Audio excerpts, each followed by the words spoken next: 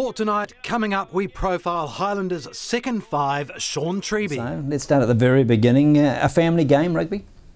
Yeah, my dad played. My grandfather played as well. He was a really big rugby man, so it's always been there. I actually started playing soccer when I was little, but... How did that go down? They were still supportive, but I think when I made the switch, they were equally as happy with the switch as well. And all my friends sort of were playing rugby, so that's what I sort of grew to, and I loved it ever since. Is this in Wellington? Yeah, started playing for Tawa in Wellington, my first club. And That's Murray Mexter's old club. That's the one. Yeah. Been there, so I went to Tawa College as well. So been a Tawa man through the age of 10. I started moved to Wellington, so been there since. That's not a strong rugby college, is it, Tawa? No, it's I sort of coming out of primary. I was thinking about going to Wellington Cole or something a little bit stronger, but I decided I'll stay in Tawa and just do my best there, and finally got picked up in the sort of in the systems, and so it went all right through there. It was actually quite a good move. So you got into the first 15 at what sort of age? Oh, and I was in the sort of in the group at about 15, but made really the first 15 when I was sixth form at 16. So right, as a midfielder. I was sort of all over the place. I was sort of playing sort of first five, second five, centre. So I was sort of around thereabouts here. What competition did you play in up there, that Tower? Did they play against St Pat's in the big teams, or is it in the second tier?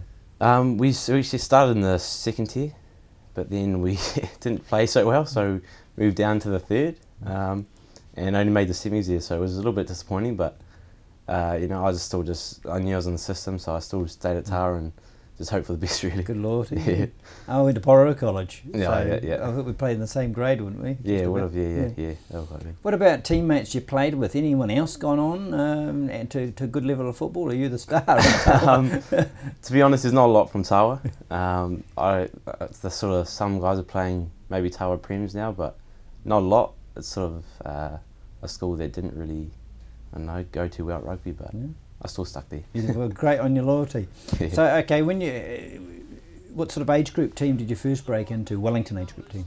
I was fifth form actually, 15 when I got into under 15s there. So I sort of got on the system quite early, which was good, and then sort of stayed in it from there. That was it a bit of a shock playing with a whole lot of other good players? No disrespect to the Tawa team, but it would have been nice to have had people of your equal ability that sort of played along. Yeah, it was. I remember playing with Robbie Fruin and stuff like that when I was younger. So good Pororo College boy. Yeah, exactly. So yeah, it was a lot different playing that kind of level, but yeah, I really enjoyed that kind of playing with a lot more, you know, the established players and stuff like that. So it was really enjoyable. Yeah. So you went up through all the age group ranks in Wellington? Yep, I did. I went through the 17, 18s, then missed 19s, went to Colt straight away. So that's where I started going up the ranks here. There. Right. And did you settle into second five? How long did it take to settle into that midfield spot? Yeah, I was actually playing wing under 15s for a bit, so I was sort of wing second five, and so I was playing there a bit. But then I decided I just want to go for second five, and then so I really just established myself as a second five. What about national selection, the national age group squads? When did they come knocking? Yeah, it was in my Colts year. I didn't really know about, you know, if I was going to make 20s or not. And then so finally he gave me a shot, and I went to the trials and stuff and went all right there. So I made a team. I was really quite happy, and that's when my career started going up from there. Really, yeah. Who was the coach then? That was Dave Rennie. Yeah. Right. He's picked a few good players, hasn't he? Yeah. No, he's a good coach, and I really enjoyed it there. Well, he was a second five himself. Yeah. Midfielder. Did you have a lot of one-on-one with him? Yeah, he did. I think he helped me out a lot actually. He's one of the great backs coaches, I feel, and so I really enjoyed it coaching under him, and I think that's really, you know, when my career started taking off there, and it was a good stepping stone for me. All right, tell us about your World Cup experience, the tournament itself. How did you? Yeah, it was actually awesome. It was first like sort of rugby trip overseas for me, and going to Japan, which is something a bit new and different, and it was great being in that environment. Really, a more professional environment, and I really enjoyed it, and you know, to win it was obviously awesome. So yeah, it was just a great experience. And how many of that team now, All Blacks? There's a few, isn't there? Yeah, Zach Guilford, Aaron Cruden, So, and a lot of Super Rugby players around. So yeah, we had quite a few players that now, you know, up that top level. How did you find the quality of rugby you were playing? How would you sort of compare that with domestic rugby here? Was it up with NPCs? Yeah, it's probably about NPC level, just because they're not as, you know, well developed guys, so it wasn't as physical, but it was still high skillful and really skillful players and quick rugby. So it was really good top rugby. Okay, a debut for Wellington at NPC level. It's what, who against, where? It was actually defending the Shield against Otago at home. Well, you won that Wellington. one. Yeah, it was actually quite a tight match. So, but yeah, it was a great experience as well to get in that kind of environment. Did you start that day? Or? I did start at 12. So yeah, it was just a great experience, especially, you know, to the Shield. You look up at when you're a little kid watching the game. So it was great to be part of that first up. It's great that you still feel that way. Was that after your World Cup or before? That was straight after. So yeah, it's very close, isn't it? That's when it started happening for me, yeah. And how did you find the pace of NPC rugby? Was it, do you adapt quite quickly, do you think? Yeah, the first couple of games were a bit of a shock, just a lot different level to what I'm used to.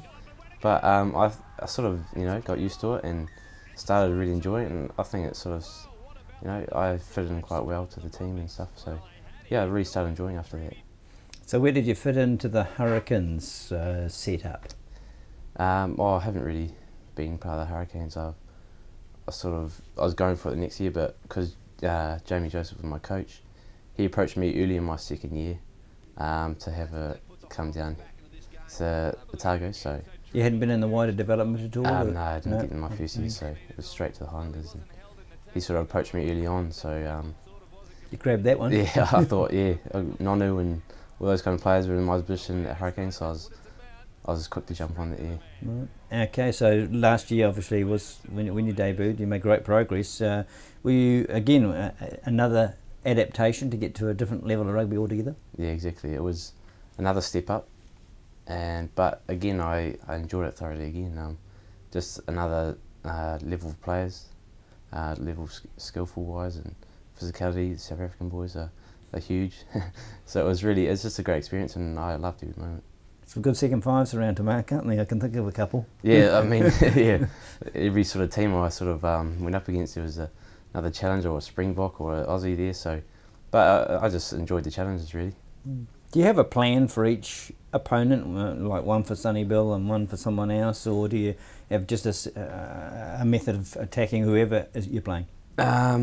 You sort of always have plans, but in the end it sort of just comes down to playing your game, doing what you do best, and it shouldn't really matter who you're playing against. You know, you're always trying to smash the other guy really. So even if I'm playing the top or, you know, whoever else is, you're always trying, you know, to dominate them or get over them. So yeah. And you came into a team that enjoyed early success last year, so you hit the ground running. Yeah, exactly. You know, we've had a pretty good start to the season, or we had a pretty good season really. Just so it was a bit disappointing in the way we finished. I think we had a bye, then we had the last 4 games. We really sort of set ourselves well for that, and it's a pity that didn't quite work out. But you know, this season we started well again. So, but you've just had a bye. Yeah, I know. So you know what to expect. Yeah, exactly. We talked about it a lot last year, but I'm sure we'll be up to it this year.